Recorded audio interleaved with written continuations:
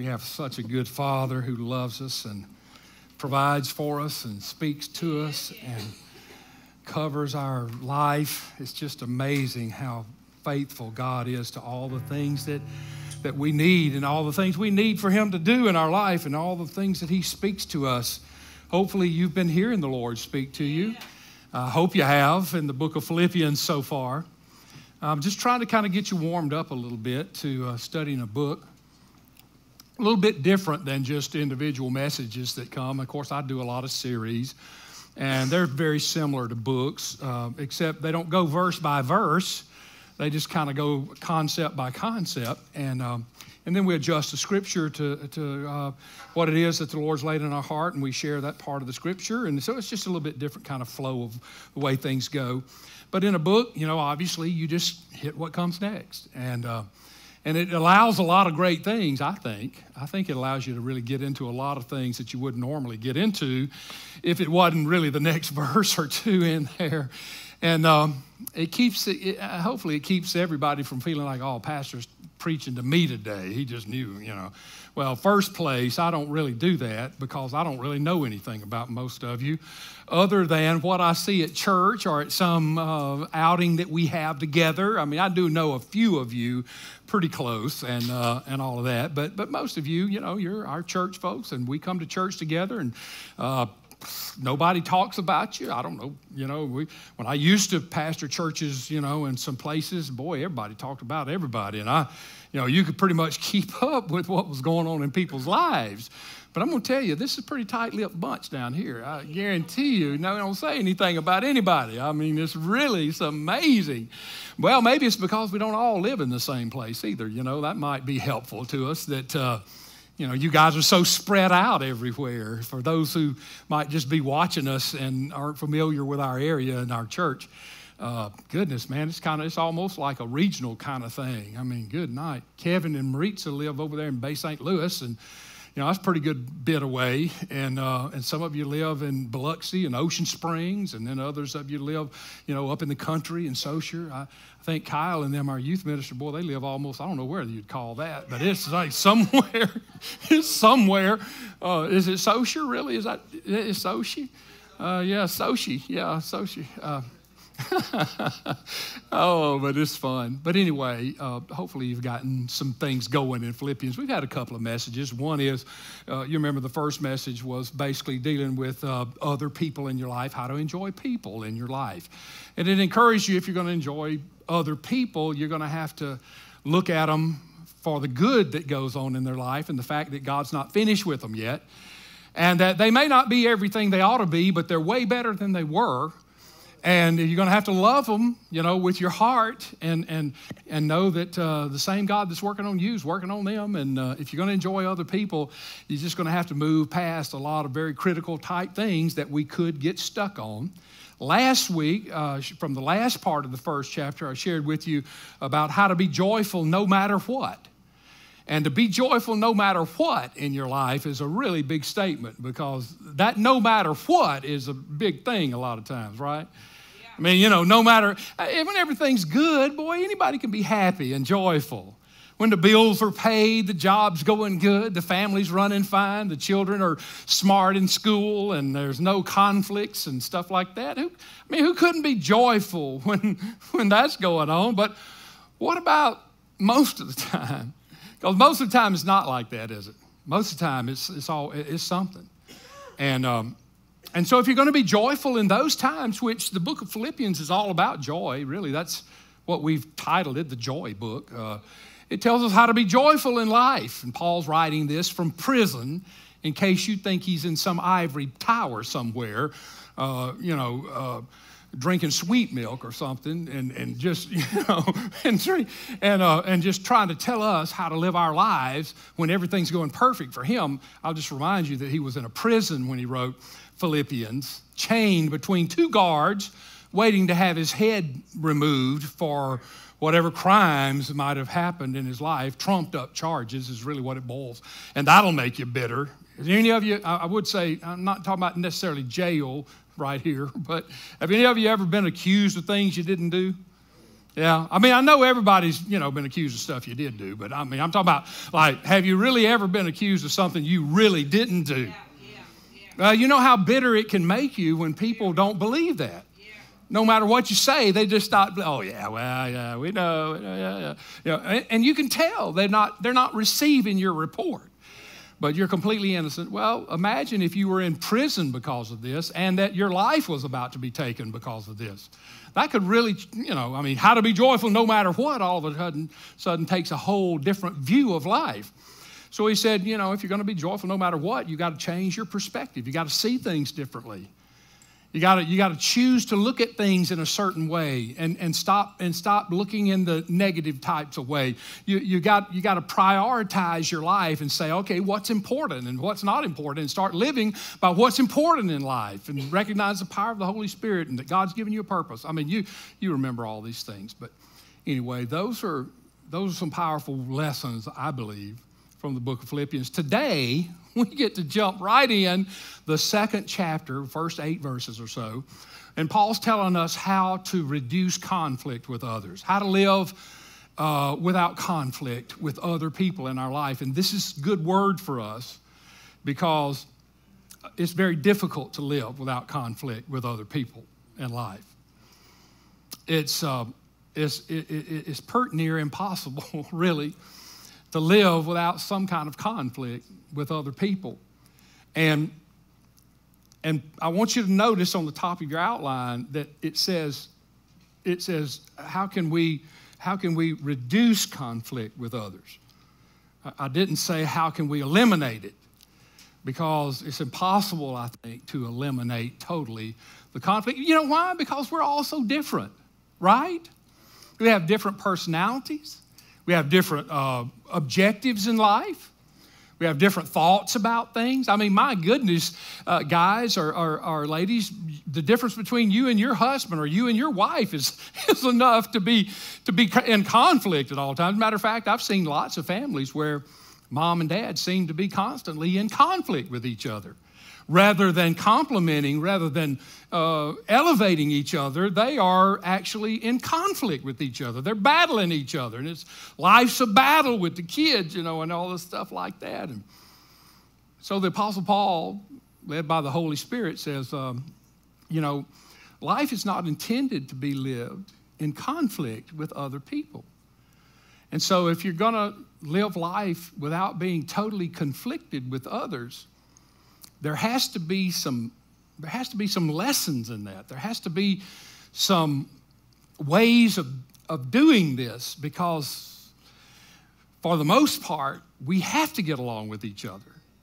And the reason why is because very little in life is done completely by yourself. I mean, think about your life.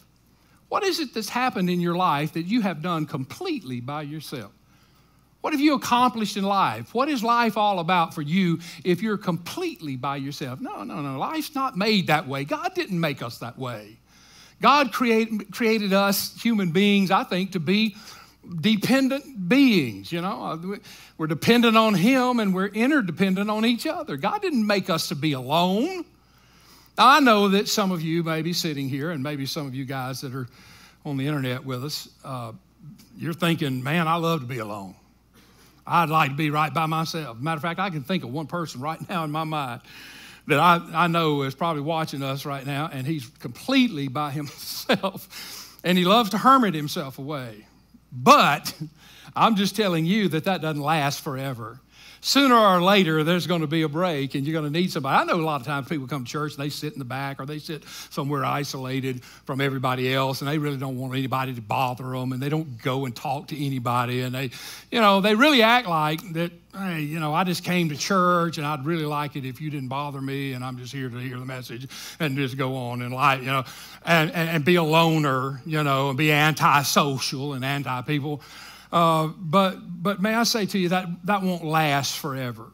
There will come a time sooner or later where you do want people in your life, where you're going to need people in your life, because you're not always going to feel like you feel now.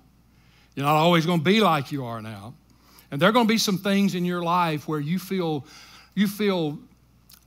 very much like you need to talk to somebody about something, or you need some help with something, or somebody needs to speak something into your life that'll break this craziness and this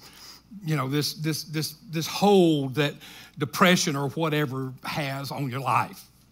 So God knows that he created us to be together and that we're going to want to be together. That's why he puts us together in a church, by the way. I don't know if you're aware of this, but God puts us together in a church. I know that you're sitting here and you're going, well, no, I decided to come to this church. Well, yeah, you did, but you were influenced. And I'm not just talking about that neighbor that invited you or that person in your life that invited you. I'm telling you that you were influenced, because I know we've had thousands of people, and I say that, maybe not thousands, that's not a good word, but certainly we've had probably a couple of hundred people for sure. And I mean, a couple of hundred people is not a small number. A couple of hundred people that have come into our church, stayed here a week or two, looking at churches, looking for churches. They move into the area or they change, and they're trying to check it out and see what, if they like it or if it's going to meet their need or whatever expectations they have or whatever's important to them. And they're not here because this was not for them. Right. And then there are others of you that are sitting here going, how could this church not be for them? Right. This church is meant for everybody. What else would you want in a church? We have a great praise team, a great band. The pastor's phenomenal. I mean, come on, what else could you want? Thank you for that small spattering of claps. At least I got something out of it. But anyway, I don't want to get the big head. But anyway, and the reason you feel this way is because this is your church. And I am your pastor. And when I say things, it goes straight to your heart. And I mean, other people can say things, and there are other wonderful, great pastors and Bible teachers and preachers. I mean, we're blessed as a land to have just some great men of God. Not anything negative about them at all in any way. It's just the fact that God has a shepherd for you and a church for you and a church family for you. And he calls you to that. And when you're there, you're happy. And when your pastor speaks, it goes straight in you and it matters. It makes a difference. It just doesn't go in one ear and out the other. It lingers in there and rattles around in you. And God uses it to speak to you.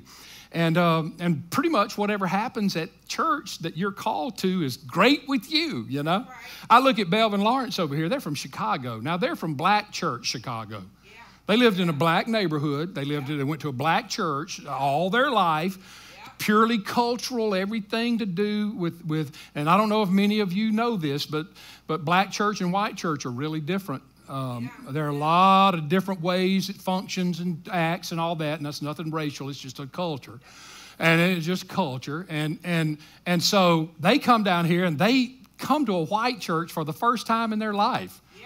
I mean, they walk into a white church that does things in a white church way. We sing white church songs. We preach white church sermons. We have announcements like white church does, everything. I mean, totally everything. And, of course, they've been with us now. How many years we've been? 13 years we've kind of been together. And then we've had Freedom River for 10 years. So they've been here, all the time with us. And they've had to go through a lot of changes. I'm serious. I mean, like music. They like that gospel, black gospel feel, and, that kind of style of music that you've heard.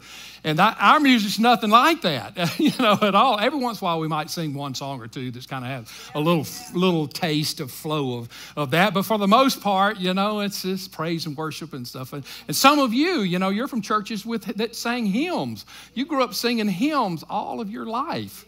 And to you to come to church and hear a band playing and they're singing, Good, Good Father or any of the songs, the praise and worship, it's not a hymn. And that's weird to you. It's like, man, I miss my hymns and stuff. But if this is your church, you get used to it. And I guarantee you get used to it. And now you walk around humming those things. Yeah, that's right. Yeah, you get used to it, and it becomes part of your life. Why? Because this is where God put you, and God gives you a love for it and a heart open to whatever he wants to do through that group of people. And I'm just saying to you that don't feel like the Lone Ranger, even if right now at the moment you might be a little isolated or you might feel like, okay, well, I don't really want people bothering me. Sooner or later you will. And God puts you with a group of people that he's called you to. And God has us as a family and a purpose for us. We're all gifted in certain ways. We all have certain attributes. We have certain talents, certain abilities, all kinds of personality deals. Now, all of those areas that I just mentioned can cause conflict in life when they butt up against each other. And given enough time, they will butt up against each other. So the Apostle Paul says, all right, let me share with you, Philippian church. This is a letter to a church at Philippi, the letter of Philippians. He says, let me share with you some things that I think are really important. Let me tell you what we're aiming for first. And he spends the first 2 verses saying, this is what we're after, all right? Therefore, verse 1, therefore, if you have any encouragement from being united with Christ. Any of you have any encouragement for being united with Christ? Yeah, I'm encouraged by being with Jesus. I don't know about you. Thank God I'm with Jesus, because life would be horrible without Christ. So we're all comforted. We're all encouraged from being with Christ. If there's any comfort from his love, if any common sharing in the Spirit, if there's any tenderness and compassion, then make my joy complete by being like-minded, having the same love, being one in the Spirit and of one mind. So the Apostle Paul says, all right, here's what we're after. Here's what I'm about to tell you about. We need to be in unity with each other. And as a matter of fact, he describes the type of unity in verse 2. He says like 4 things there. He says, first of all, make my joy complete by being like-minded. Like-minded means we think the same thing. When we think, we have the same thoughts about things. We have the same understandings about things. We have the same ideas about things. Now, it doesn't mean that we all exactly, are perfectly like-minded in every little detail of life, but especially even in the big things, that we all believe the same things. In Corinthians, the Apostle Paul writes to the Corinthians, he says, it is just vitally important that every one of you not only speak the same thing, but that you all believe the same thing. Because unity is a tremendously powerful tool that God has, and disunity is a terrible weapon against things that love is the center of, like your family and like a church, the church you belong to. It's very destructive to be disunified and to have division going on in the church because somebody thinks one way and somebody thinks another, and we ought to do that, and then no, we're going in that direction, and we're going. In other words, Paul says, all right, if any of this stuff is true about Jesus, I want you, when I hear about you, I want to be happy when I hear about you, because one of the reports about you is that you all have the same thoughts. You're like-minded. And then he said, also having the same love. So we're also looking for a group that loves each other, that cares about each other.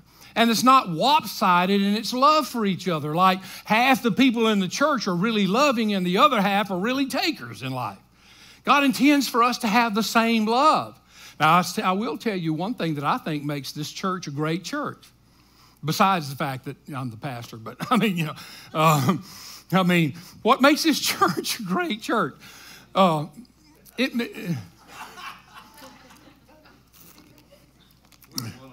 Right, right. Well, I know, I'm pretty sure he said something different than that.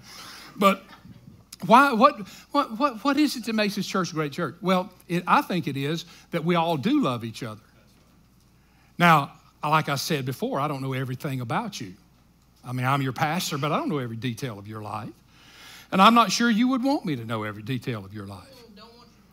Right, right. Just as I wouldn't want you to know every detail of my life. But what I do know, I love. And I think we love each other. And one of the reasons why this church works like it works is because out of love, we don't trample on each other. Right. Out of love, we don't do things, we don't say things, we don't go there. Because we respect and we say, look, that's not important. What's important is I love you. You're a part of my family, and come on in and let's worship the Lord.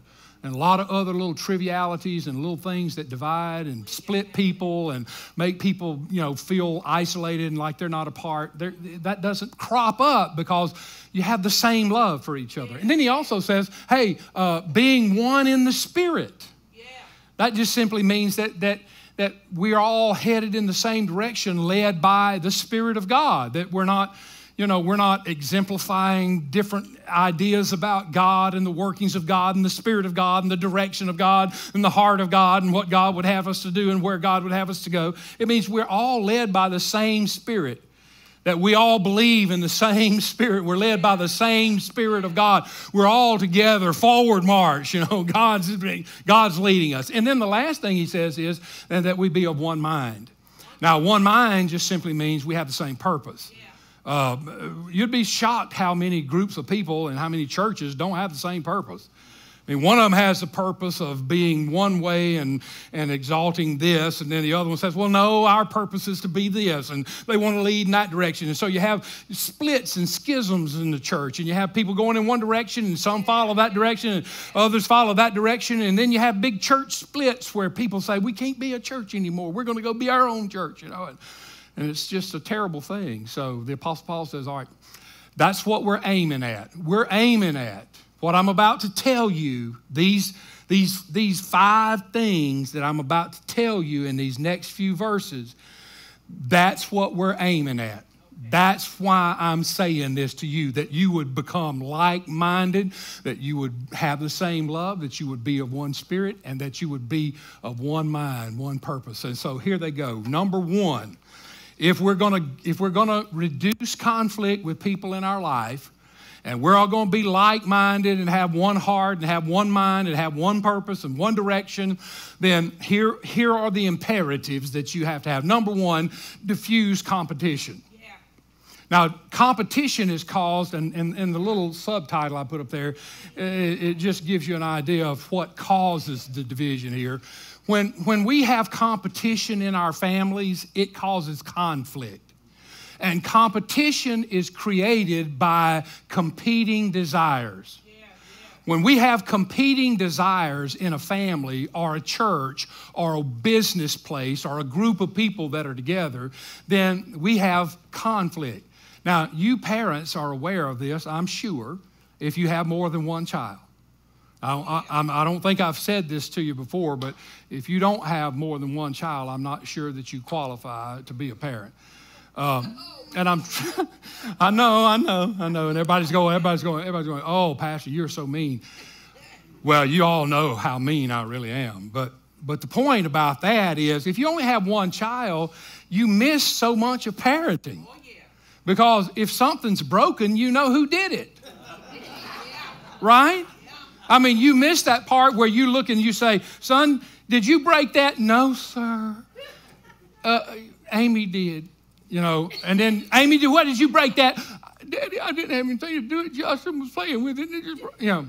You miss all of that. Who's right kind of stuff. This one and that one. And you miss all the competition and comparison. Like when you put some juice up on the table at mealtime, looking at the glasses, make sure there's the exact level of juice in there. Oh, he got more than me, or she got, you just miss so much stuff. Yeah, all that stuff. Mama, tell Justin looking at me. Yeah, he touched me, Mama. You miss all of that nice parenting stuff like that. If you have a single child, it's basically you and the child, and it's just a lot of things that you miss in there. But anyway, my point is, if you have more than one child, you have seen competition in your family. Because you see all of the ways that each child demands certain things in their being of the family.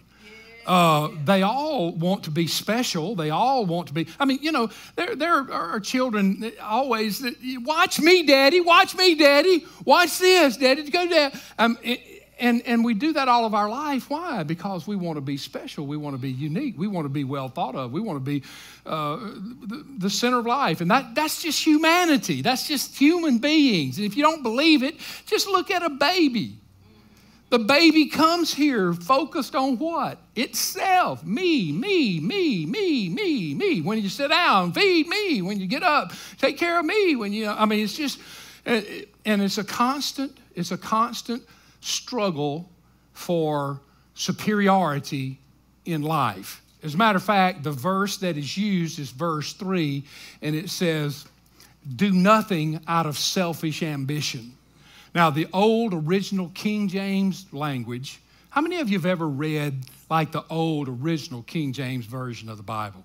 Okay, many of you have, because you grew up in church, right? Because if you've read the original King James version of the Bible, and when I say original, I'm talking about that was revised from the 1611 and 1609. I mean, you wouldn't have read that, I don't think, because the language and they spell music M-U-S-I-C-K and ye old this and ye old. I mean, if you've ever read the quote real original version, I have one page, by the way, of an original King James version of the Bible. Is that hanging in the foyer out there? Isaiah 43, where it is? It's right there. There it is. Isaiah 43, verses 18 and 19 in the original 1609, original English. Read it when you get ready to leave today. See if you can. It's like another language almost, really. It's just amazing. But anyway, the original King James uses the word here, let nothing be done through strife or vainglory is what it says. Let nothing be done through strife. What does strife mean? Strife means to fight, right? If I'm striving with someone, I'm fighting with them. And so Paul says, all right, the first thing that we have to do if we're going to be at peace and we're not going to have conflict is we're going to have to defuse the competition in our life. We're going to have to stop fighting for superiority because that's what we fight for. As a matter of fact, the book of James, and you know, you've heard me, we've been in James before and different things. James is just really straightforward and he just doesn't pull any punches. If you're a really straightforward person and you like it just, you say, tell me like it is, preacher. Well, read the book of James and put your steel toes on because he's going to get those feet. He's going to get those toes on you, I'm going to tell you.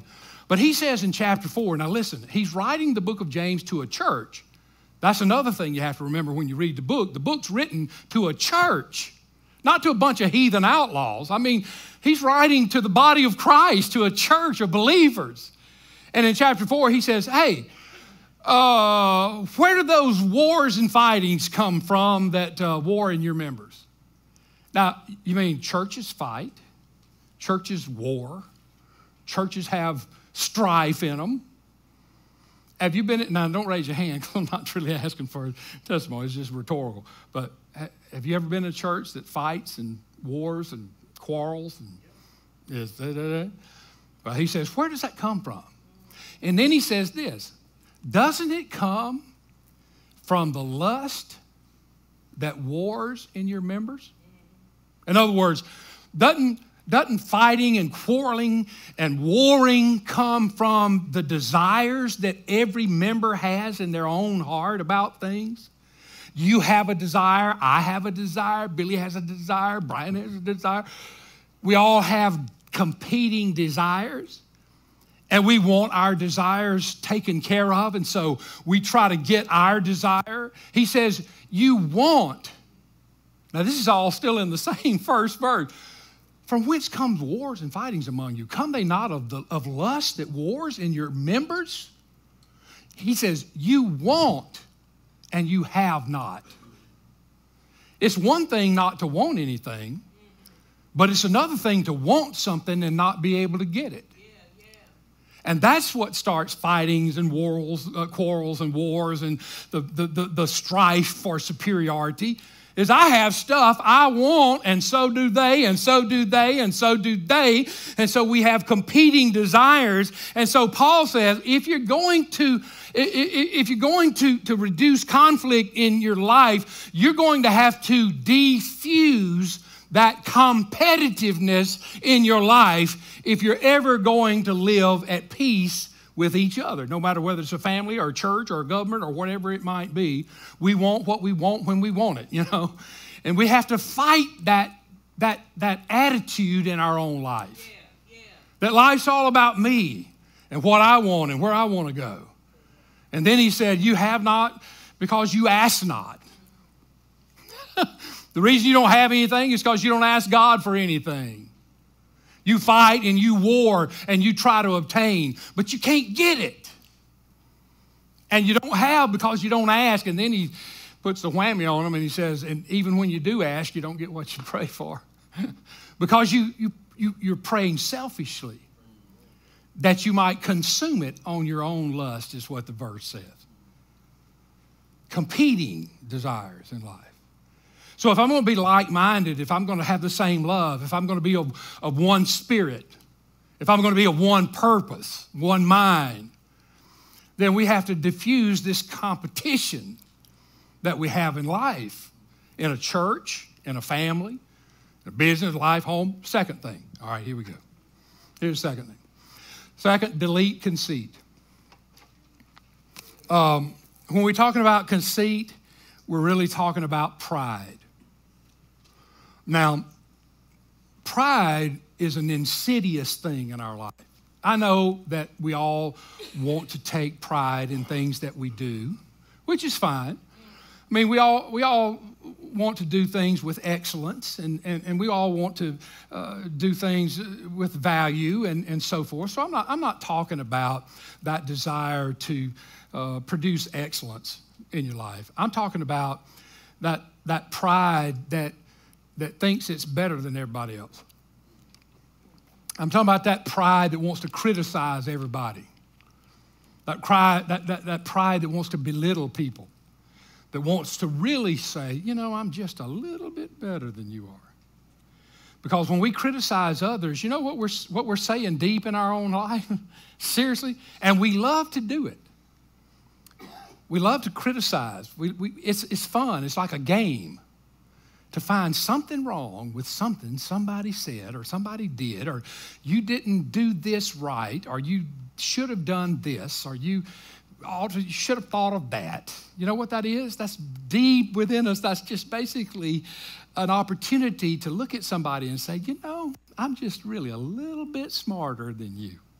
And because if I would have done it, this is what I would have done. And then I criticize whatever it is you do, whatever you did. And man, with the internet today and social networks, it's almost become a team sport to criticize people, to belittle people, to put down on people. Especially, you hear all the bullying and all that other kind of stuff. I mean, it's just pride run rampant. Let me just ask you this. How many of you have ever found yourself in an argument where after just a few moments of time, you realize you're wrong, but you won't admit you're wrong? You keep on arguing even though you know you're wrong. What does that to you? Pride. Pride, as a matter of fact, Proverbs says where pride is, there are quarrels. So pride keeps us stirred up. Pride keeps us fighting against each other. And so what Paul is saying here in verse 3, again, do nothing out of selfish ambition or vain conceit. Just pure old pride. The old King James word for that last is vainglory. So we're not doing things out of strife. We're not trying to compete with each other. We're not in a competition. We can't live life competing with each other. And we also don't do things out of conceit, which is basically, I know you wrote the words down when it was up on the other, personal pride. We got to fight personal pride. And so the Apostle Paul is trying to tell us, all right, here's what we really need in life. We need to face each other without competition, and we need to crucify the pride in our life. What does Proverbs, I know Proverbs has another verse. It says, what does it say? It's about being, pride goes before destruction, and haughtiness before a fall. You know what that's saying? People who get too big for their britches will be exposed in the end. Pride, insidious monster of pride. Let me move on. All right, here's the third one. The third one is decreased criticism, devaluing others. Whenever I don't value another person, I'm going to treat them with less respect than they deserve. So Paul says in verse 4, I think it is verse 3, in humility value others above yourself. Let's see, what was the original language of that? Oh, it was think more of others than you think of yourself, or prefer others over yourself. The instruction is that in order for me to reduce conflict in my life, I have to stop thinking only about me. Now, that's what many of us, that's all we think about, is what does this mean to me? How is this going to affect me? But the Apostle Paul says, all right, now look, we're in a family. God's put us together. God's called us together, and we don't want to be in conflict with each other all the time. And so the competition's got to go, and my pride's got to be moved out of the way. And now I'm going to have to start valuing other people. You know, this is really a very simple concept, isn't it? Really, to value someone else above yourself. That's not difficult to understand. It's not a complicated thing. But it's such a revolutionary thing. You know why? Because we don't do it. As a matter of fact, it's the exact opposite of what we do in our lives. Our society that we live in is built for criticism and devaluing of other people, right? I mean, back when we used to read books, there was a book that was called Looking Out for Number One, right? You remember, anybody remember this book? Okay, you're not readers. All right. Let me just tell you that thing sold several million copies. Looking out for number one. It was, matter of fact, it was a bestseller for a lot of months and months and months. I mean, looking out for number one. Self magazine. You know, what's that all about? Well, it's because we're interested in ourselves. It's because the focus of our life is all about ourselves. And so we're very adept at criticizing. We're very adept at looking over people. How many of you like to go out and fellowship with a selfish jerk? I mean, this is something you look forward to. We love humble people, right? You love humble people. How many of you ever heard anybody brag about their humility? The thing I'm most proud of is my humility. No, really. No, we love humble people. And a truly humble person really is not even aware that they're humble, are they? Because they're not focused on themselves. But we've all been out with those conceited people, with those people that think only about themselves. Mimi birds is what I call them.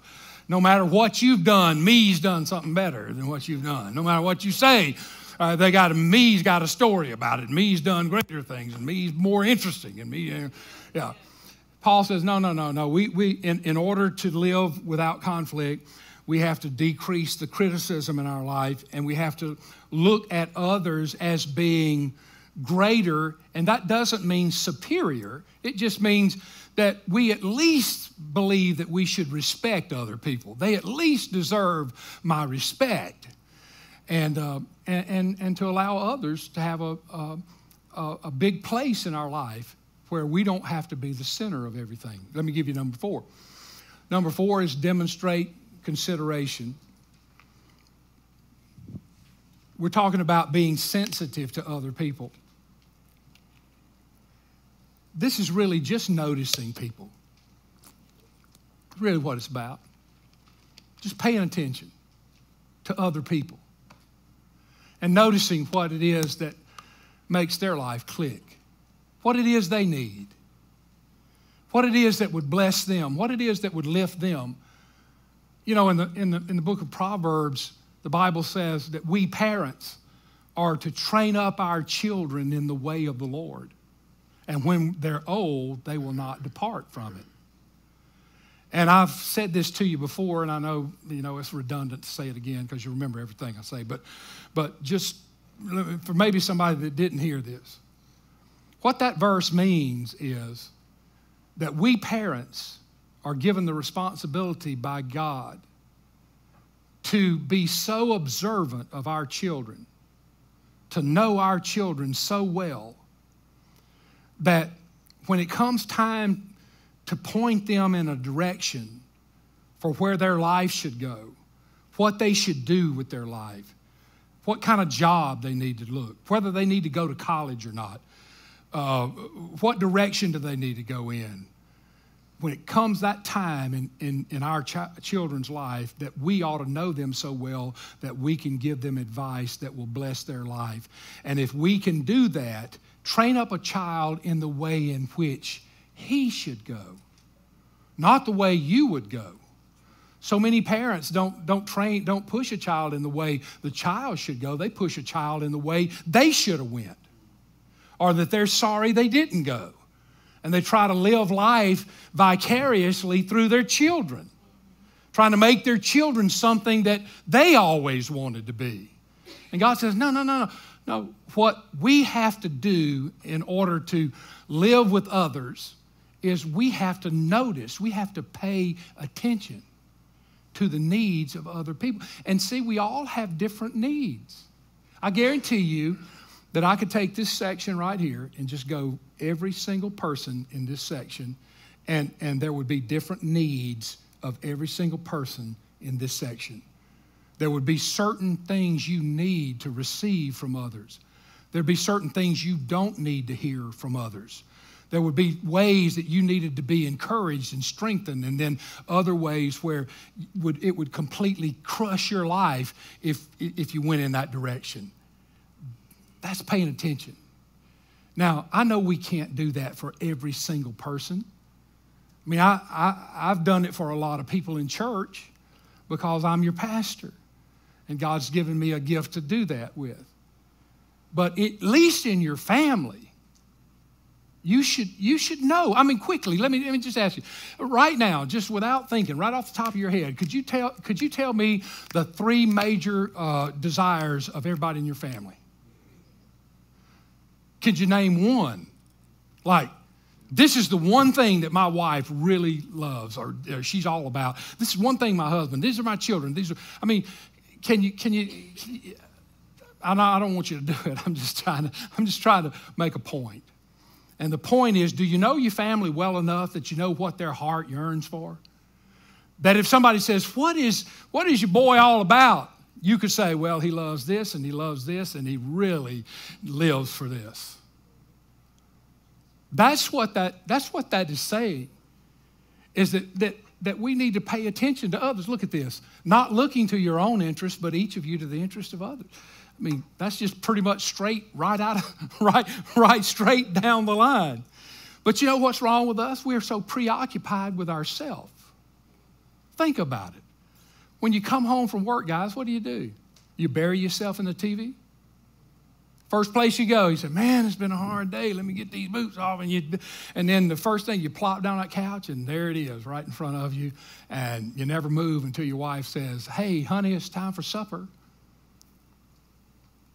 Or get in that iPhone or whatever, Droid, whatever you got, smartphone. Your whole lives live like this right here.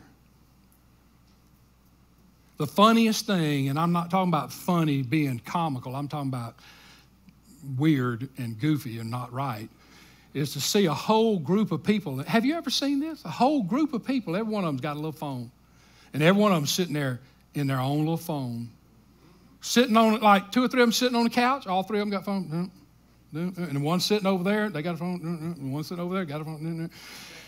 And they're sitting there right there, and every one of them is revolving around their own little world.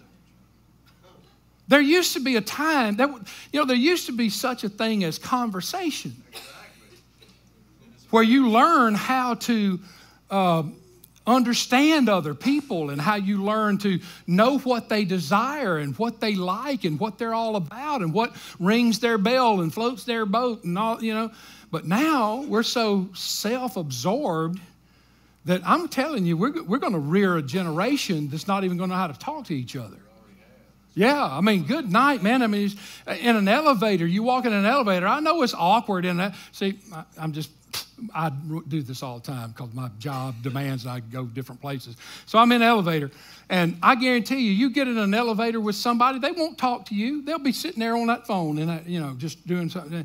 I don't know if there's anything on the screen or not, but it's just a way of avoiding any contact. And then when you get off the elevator, you say, "Oh, have a good day, sir. Yeah, you have a good," acting like, okay, we had this wonderful conversation on the way up 3 floors, and now you're like, "Hey, have a good day," and I'm going, "What in the world? You didn't say a word. You were all self-involved with that phone. What do you want me to have a good day?" I mean, it's just such a crazy, selfish world that we live in. You get your day off. And I'm talking to the guys because I am a guy, but ladies, you just apply this to yourself. I mean, you get a day off Saturday, you come home, you say, "Man, I'm so tired. I've been working all week, and it's just been, my job just killing me, and I need some rest and some relaxation, and I deserve it because I've earned it because I've worked all week." And you head out to the golf course, and your wife hadn't had a time away from the kids in 3 weeks. I mean, but you deserve it. What about her? Does she deserve something? See, that's what we're talking about. We're talking about the needs of others. That I am observant of the needs of others. That's what we're talking about.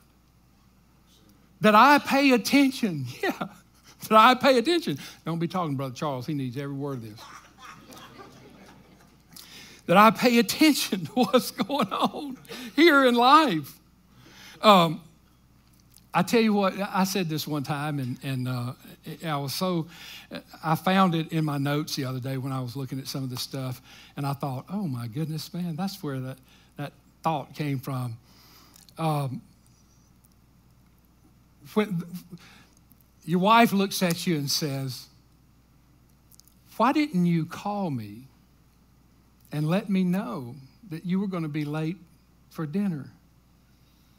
I had it ready like an hour ago," because that's when you're usually home. "Why didn't you call me and let me know?" Men, here's what you say to her. "I'm sorry, honey, but I was only thinking of myself." And when she regains consciousness, you look at her and say, "Next time, I'll be more considerate." That's what I'm talking about. I'm talking about paying attention to other people's needs, not just thinking about yourself. Reduces conflict in life. I tell you, there's a real benefit to that, to being observant about that. Because if you'll do it for others, they'll do it for you. Let me tell you, I heard a church family.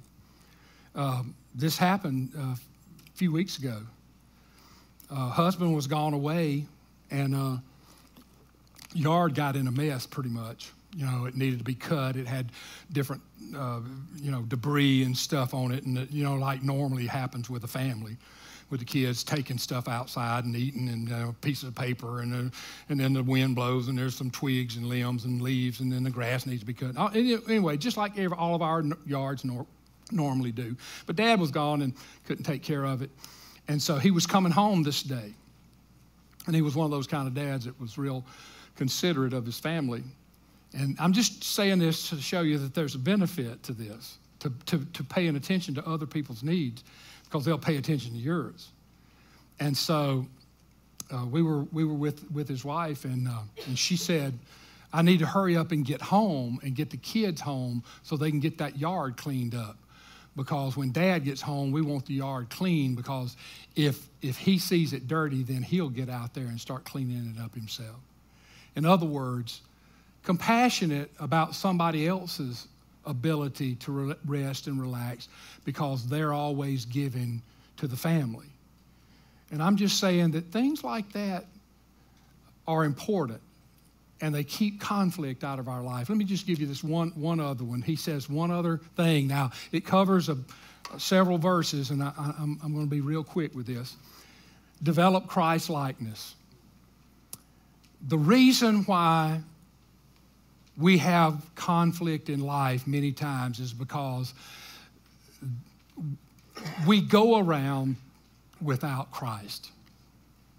Now, I know that almost everybody in this building, I mean, I'm not the Holy Spirit and I'm not God, so I don't know exactly who knows the Lord in this building or not. I would think that most of you do, just by your actions and by the things that I've observed about you. I would think that, yes, you are a Christian and you do know the Lord. But in our Christian life, God intends for something to happen to us. And that is that we would grow more and more and more like Jesus. God does not intend for us to come to Christ and ask Him to save our soul, to live in our life, and then nothing else happen to us. So the reason why conflict happens in many situations is because we got a bunch of people going around without Jesus in their life. And so the fifth conflict reducer would be, I need to get the Lord in my life. And if I have Him in my life and I'm not letting Him reflect out of my life, I need to make a priority to let the Lord work out of my life and to start living a life that exemplifies Christ rather than just me. And he says this in these next 3-4 verses. 5, in your relationships with one another, look at this. In your relationships with one another, have the same mindset as Jesus Christ. Now, what he's saying there is use Jesus as an example. Now, Jesus reduced conflict everywhere he went, even with people that didn't want to reduce conflict with him. He had to handle people that were literally hostile to him.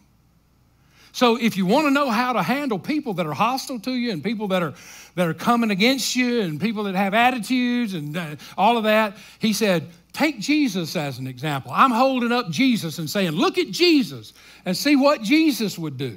You know, like that bracelet, WWJD, what would Jesus do? I know that a lot of times people say, oh, you know, they kind of mock that a little bit nowadays because it seems such a corny deal. But I'm just saying to you, that's what the Bible says do. In your relationships with one another, have the same mindset as Jesus Christ. What kind of mindset did Jesus have?